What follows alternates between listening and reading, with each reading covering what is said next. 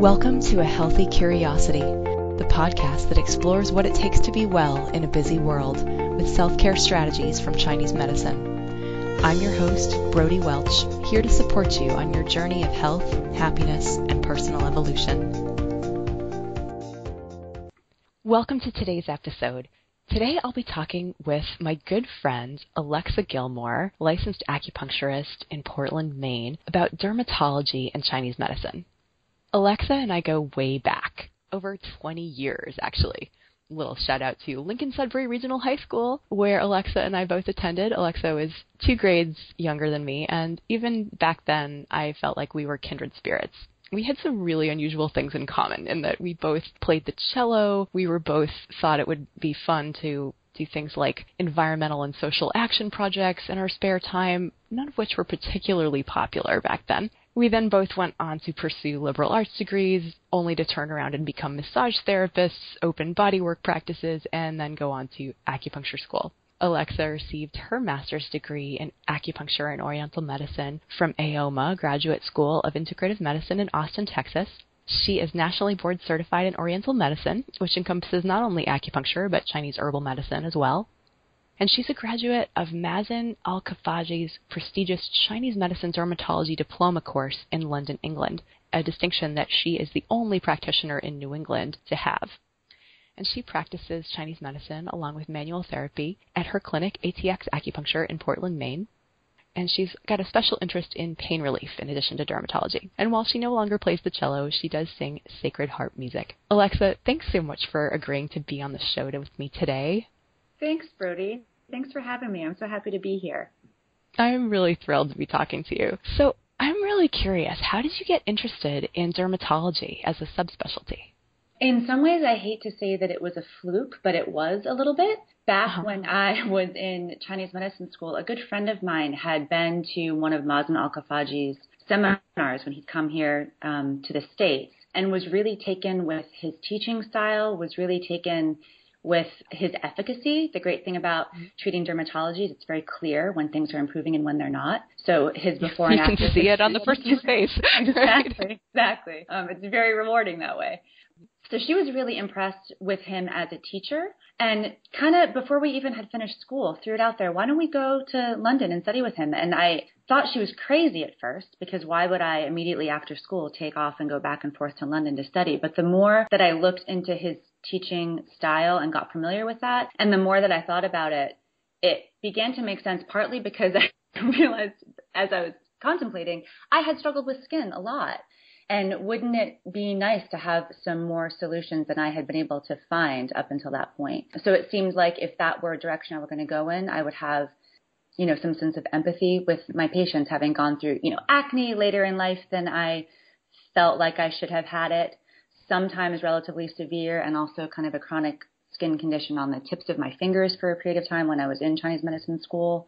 And then just sort of dove into it, and it took off from there. Awesome. So you basically followed your love of learning and a condition that you had some personal experience with, but really just wanted to help your patients and were inspired by this particular teacher? Yeah, inspired by him. And I think during my time in school, I had a lot of really fantastic teachers, but not a particular mentor. So there was something for me about leaving school and finding a mentor that was very appealing as well. And Mazen has certainly been that in lots of ways. Awesome. So I'm curious, what kind of conditions can you treat with Chinese medicine for skin? Acne, psoriasis, all kinds of eczemas. So general dermatitis, seborrheic dermatitis. There's a kind of eczema called pompholyx eczema that happens on the palms of the hands and the soles of the feet. Vitiligo to a certain degree, so that condition where you lose the pigment in your skin. Lichen planus. Fungal infections, bacterial infections. I just had a fantastic case of impetigo, so a bacterial infection on the face of this particular person that just got very severe very quickly, and we intercepted that within a couple of days with Chinese herbs and she didn't have to go on antibiotics. A couple of days, that's awesome. A couple of days, yeah. I think that a lot of our listeners out there may have heard of acupuncture for things like arthritis or back pain or fertility or stress relief, but probably not very many people think of Chinese medicine as a great option for skin. And I'm curious, is there a way that you could explain to our listeners how this works? Like, first of all, where do you put the needles? Yeah, well, sure, and nor would I. And actually, the first thing I tell patients is when I treat for skin, for the most part, needles are actually secondary. So it's primarily an herbal intervention. Depending on the nature of the skin disease, the degree to which somebody's stress or anxiety might be playing into a flare of the condition, in those cases, I might want to do more needling. But mostly, it's a really strong herbal intervention. So one of the things I think that Chinese herbs do really well for skin disease is we have a very complex way of understanding inflammation in the body and how it presents itself. So all of these skin diseases that I see, acne, psoriasis, eczema, often have an element of inflammation in them. But using Chinese medicine physiology, I can assess where in the body that inflammation is in a much more sophisticated way than I think a lot of Western medicine has to offer. So with everyone that comes in, I'm looking very specifically at their lesion itself. So just because someone comes in with psoriasis doesn't mean that there is a Chinese formula for psoriasis that I'm going to give them. It matters to me. Is it psoriasis on your scalp? Is it psoriasis on your elbows and knees? Is it mostly on the lower part of your body? Is it a really damp lesion? Is it weeping, or is there exudate? If there is exudate, what color is it? Is it clear? Is it thick? Is it yellow? For things like eczema, I might ask how itchy it is. Psoriasis too, but for eczema, how itchy is it? Is it worse at night? Does it bleed easily when you scratch it? And then the color of the lesions themselves. So psoriasis, eczema, acne, the colors of those lesions can go anywhere from being dark, dark purple to almost brown, through all your ranges of red to being kind of a bright scarlet red. Or in some cases, lesions that have been around a long time can be very pale and almost seem like they don't have a lot of what we would think about as sort of a red inflammation to them. All of that gives me very good, very specific information about how to treat each individual patient's particular eczema. That's a really great description, I think, of the fact that in Chinese medicine, we're really interested in treating individual people rather than conditions, right? Like that you're much more interested in where it is and how it's showing up for a given person, as opposed to kind of that, oh, everyone with eczema gets the same formula, because it really does. It's like that's our job as practitioners, is to strip off the labels and look at the underlying cause. So that's fantastic that you can really tailor it to what a person has going on. Exactly. And that being said, also bearing in mind that all of these diseases have been identified as individual diseases in the context of Chinese medicine for hundreds of years, most of them. So psoriasis, I can't tell you the Chinese, but psoriasis does have a name in Chinese. Eczema does have a name in Chinese. I think acne even has a name in Chinese. Yeah. We've identified them as specific disease processes. And there are certain herbs that I'm almost always going to include in an eczema prescription that I may or may not ever include in a psoriasis prescription, because we know that those herbs are very specifically good for that condition. And then on top of that, I might have a case of eczema and a case of psoriasis that get almost the same rest of the formula because they're presenting heat in the same way that I've talked about. You know, they've got heat in a particular level of their body. They both have weeping lesions. You know, there's things about them that are similar, so that their pattern is similar, even though the disease itself is different. And that formula might be more similar than two cases that we've diagnosed as eczema, because a case of eczema that's on the lower legs and somebody has edema or swelling and the lesions are oozing, that's a whole different kind of eczema than somebody who has a patch on the inside of their elbow in their upper body.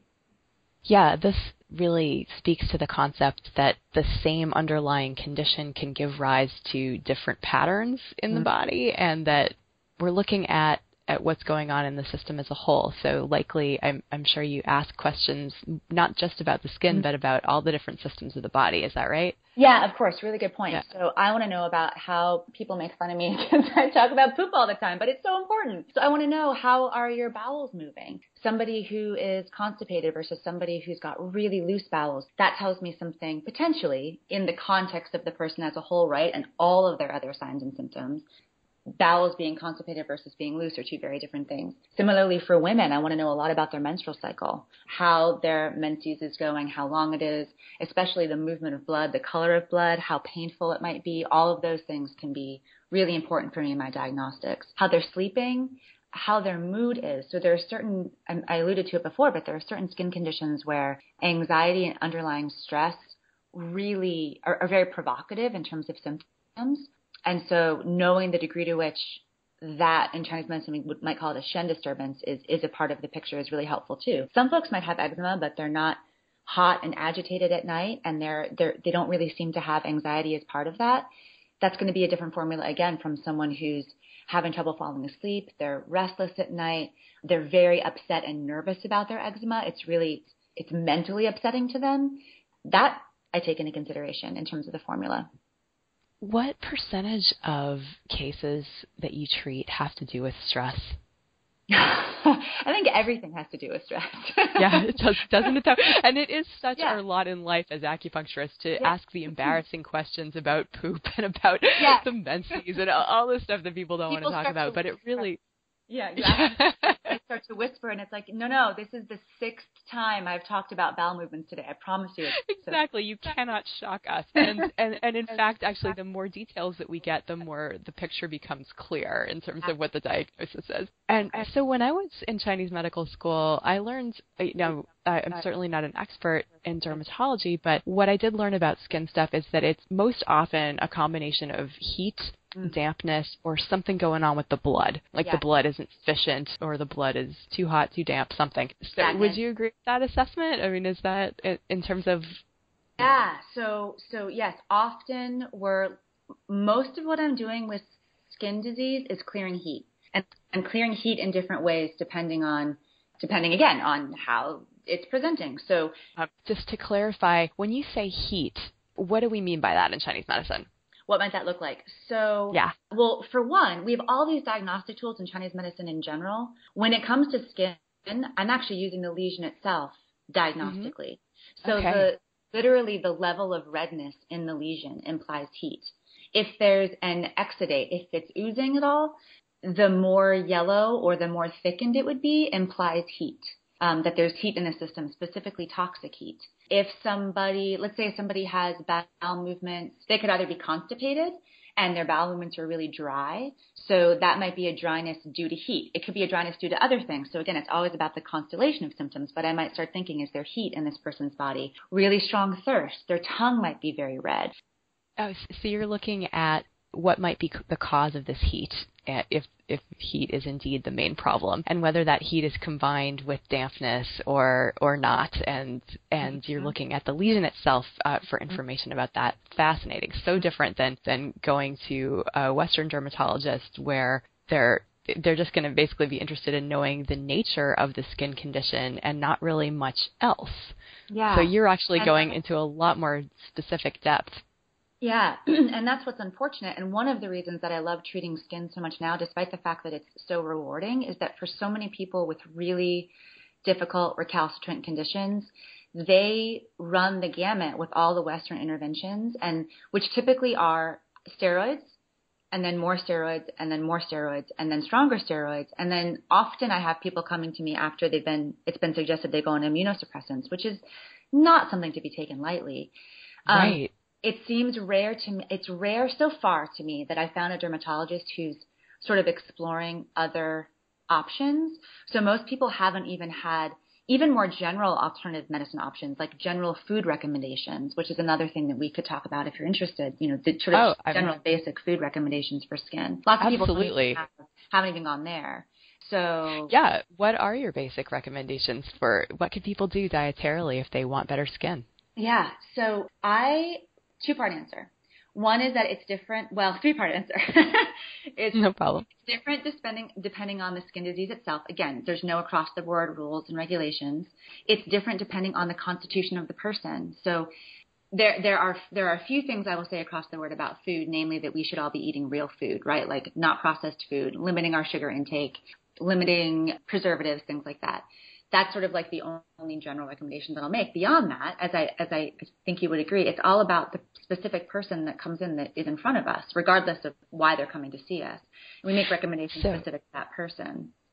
So if somebody's got heat, like which we've been talking about, so like the lesion is red, there's a lot of yellow exudate, maybe their face is red, maybe they overheat easily, maybe they're constipated, maybe they have difficulty sleeping, they have rage, they have, various forms of heat in the body. Yeah.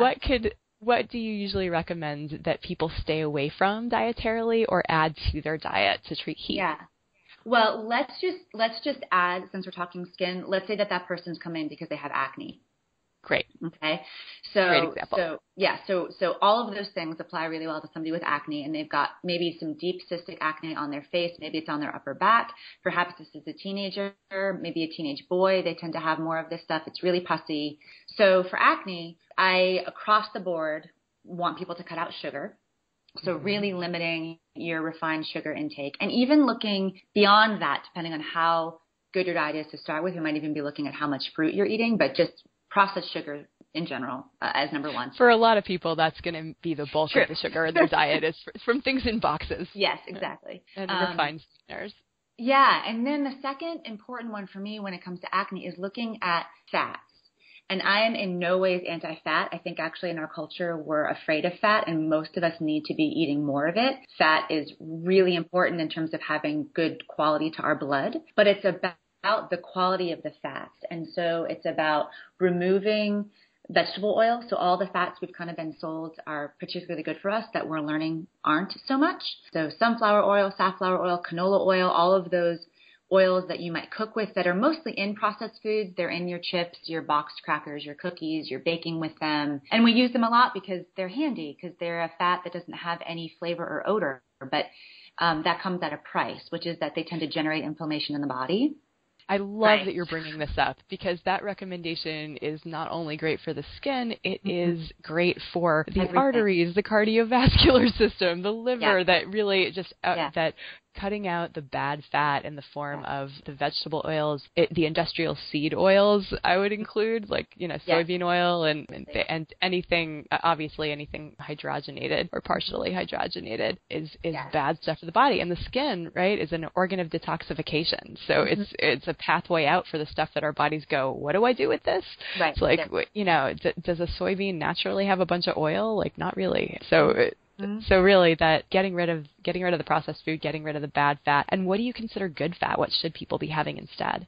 So I don't think butter is bad, depending on you want to make sure it's really well-sourced butter, but butter and ghee coming from, happy pastured cows, if we can manage that. Yeah. Avocados, coconut oil, nuts, not in the kinds of quantities that people often eat them these days. And that's another thing in terms of people looking at their fats in a presentation like you talked about, the quality of the nuts and how fresh they are. So rancid nuts can be a problem. Lots of people coming in who have generally healthy diets, but they're eating nuts in a large quantity and nuts that have gone bad, or nuts that have been roasted in peanut oil. And all of these things can tend to cause pustular breakouts of the skin, specifically on the face. Dairy is another one. I'm not necessarily against dairy across the board. Like any animal product, I think it's really important to look at sourcing and make sure that we're getting the most organic pastured product we possibly can get our hands on or that we can afford. But when people are struggling with this particular kind of, and it's specifically pustular acne, not other kinds of acne, dairy can be a problem. Sometimes people do great on raw milk, but they don't do great on regular milk. And I would argue that it's because they're two very different things. Most milk that we buy in the store versus actual raw milk that's unadulterated from an actual cow. And so cheeses, I have people with this pustular acne where soft cheeses can cause problems, specifically sometimes mozzarella especially, whereas hard cheeses are okay. And so we talk through some of the details of this with people, and it depends on how conscious they are of their eating already. I try not to overwhelm people with recommendations. Meeting people where they're at, understanding where the biggest problem might be and starting there. Absolutely. Looking for that low-hanging fruit. That is so key. Great way to put it. Yeah. Uh-huh. And for listeners who might have checked out the Body as Ecosystem episode, I believe we talk about dampness a little bit. And so like a lot of what you're saying, like kind of that like turbid oil and and refined sugar and dairy products that have been messed with and homogenized in these kind of weird ways, they become something that the body doesn't quite know what to do with, and so it lingers, it hangs out, and then it goes up into the skin where as the body attempts to release it, and that, like you're saying, like that kind of anything that has kind of a wetness to it or has a pustular or cystic kind of aspect to it can show the more damp side of things. And so really, like, would you say that, like, as people learn to digest better, that their skin gets better? Oh, yeah, absolutely. Yeah. And I also want to caution, this came up this week with somebody in my office. I feel like in some ways with people who come to see folks like you and I, the pendulum has swung the other way, where they've rejected this idea of the body as they've embraced mind-body. Let's put it that way. They come to us because they've somewhat embraced mind-body, but in embracing mind-body, they've rejected the body. And so they feel like they should, whether it's through their mind and processing their emotions, or whether, even though it's not quite mind, it's partly body, whether it's through, eating really well, thinking that they're taking care of themselves in every possible way, people still, sometimes their body still needs help. So even though I have a lot of people who come to me and they've cleaned up their diet and they've done such a good job, but it's like for whatever reason, their body has swung so far past balance that the lifestyle and dietary interventions alone just aren't strong enough to get them back into balance. So I always encourage them to keep up with those interventions. Everything they're doing is great. Here's a couple more ideas. And you didn't fail for having to ask for help. Because Absolutely. Your body needs some support. And then once you're in balance, all of these things that you're doing are going to help you stay in balance, which is fantastic and what we want ultimately. A couple of folks who had to go in and actually get steroids for their skin who just were almost weeping in my office because they felt like they had failed. And I think it's so hard to see when people are blaming themselves because, we all need support sometimes, and drugs can be a way of getting through a hard patch, and Chinese herbs can be another way, or acupuncture can be another way of getting through a hard patch, and it's not a moral failing by any means. Another thing, as you were talking about damp in the events, I don't know how, I haven't listened to your Body Ecology, was that what it was, podcast? Now I have to go listen to it. Episode 4, the body as Episode 4. I'll go listen to that. But maybe y'all talked about this, but one analogy that may help your listeners that was really helpful for me when I was in school in terms of understanding damp and just how cloying it is and how it mucks things up in the body is to imagine if you have a freshly mown lawn. And so all the grass clippings are sitting on top of the lawn, and it's a beautiful, dry summer day. And you go skipping through the lawn because it's Friday afternoon and you're off work. And, you get a grass clipping here or there on your foot, but you just brush it off and it's gone, right? You're able to move through those fresh grass clippings and they don't stick to you. So next morning, you have a great night, a Friday night. You wake up the next morning, you go out, let's say you walk across the lawn to collect your newspaper. And now it's kind of a foggy, dewy, damp morning. And those grass clippings are still sitting on top of your lawn and you're shuffling through them in your bare feet. Now, we've all been there. You walk back to your house and your feet are covered in little bits and pieces of grass. How hard is it to get that grass off your feet compared to the grass when you were skipping through the lawn the day before? So that's kind of the mechanism of damp in the body, how it's sticky, it's tricky to get rid of. Yeah, it gloms things up. And so everything we can do to not be adding that to our system is helping us in the long term. Yeah, and that's not only that I think I love that. I've actually never heard that particular analogy before, and I think it's great. And that's typically the biggest ways that we get dampness in the body, that aforementioned dietary stuff, but also things like guilt and emotions and thought patterns that we can't get rid of, that things that are cloying and stick around, and that kind of inventory of what don't I actually need anymore that I need to detoxify from, that is lingering and heavy and holds me back. All that damp stuff. I'm wondering, for people out there who maybe don't have chronic skin issues or the kind of dermatological problem that would have them seek out help from someone like you, but maybe just someone who wants to keep their skin healthy as they age. Do you have any advice just for everyone out there in terms of keeping their skin looking youthful and feeling fresh? I think it's things probably people have already heard. So, obviously staying hydrated, which does not mean forcing water. If you If you're not thirsty, talk to somebody who understands about water metabolism and see why you're not thirsty. But staying hydrated, dry skin brushing, if you haven't talked about that in your episodes, can be really good to just improve circulation to your skin. So that as an Ayurvedic intervention that people can, or Ayurvedic self-care people can do daily. And super inexpensive. We actually haven't talked about this yet on the show. So if you want to explain that really quickly, go for it. So dry skin brushing, it's basically a stiff bristled brush, and every morning you can start at your fingertips and start at your toe tips and brush upward, leading towards your heart. You may know about this specifically more than I do, Brodie, but it's stimulating your lymphatic system, so lymphatic return, stimulating all your nerve endings, sloughing off dry, dead skin cells so that your surface skin stays fresh and turns over well. And it also just feels really good, wakes up your whole body. It's a really fantastic way to start a day. All right, so hydration and dry brushing in general. Anything else? A great balanced diet, really good sleep, generally taking care of yourself and managing stress. All that good stuff. All that good stuff. Yeah, exactly. But that's actually a really good question, Brodie. I wish that I had more, because people ask me that, and I feel like I have a lot to offer people when they've got a problem. But I wish that I had more specifically Chinese medicine cures how to maintain your skin. I don't know if you have any ideas on that front, but you know, Abhyanga is a practice that I recommend to people, and but also like just thinking about the good yin, you know, which I think we've already talked about with the good fat stuff. Good fat, exactly. Yeah, that's the basic. I mean, it's mostly just taking care of yourself, and then we can talk about what that means in the context of Chinese medicine. All of those are really great tips that I think we can all implement. So, Alexa, I really appreciate you taking the time to talk with me today about dermatology from a Chinese medicine perspective. If people wanted to get in touch with you, how could they do that? Thanks, Brodie. It's been so fun to be here. People can find me. I have a website, so it's atxacu.com, and they can find me through that site. There's lots more information, so if this has piqued anybody's interest and they want to read up a little bit more on my approach to treating skin, it's chock full of info. So they can reach out to me that way or just educate themselves a little further. Awesome. There's also really great before and after pictures, which are my favorite when I go to people. I just love before and afters. I've always loved makeovers. So there's some of those on the site as well, people that are interested in seeing what Chinese medicine do.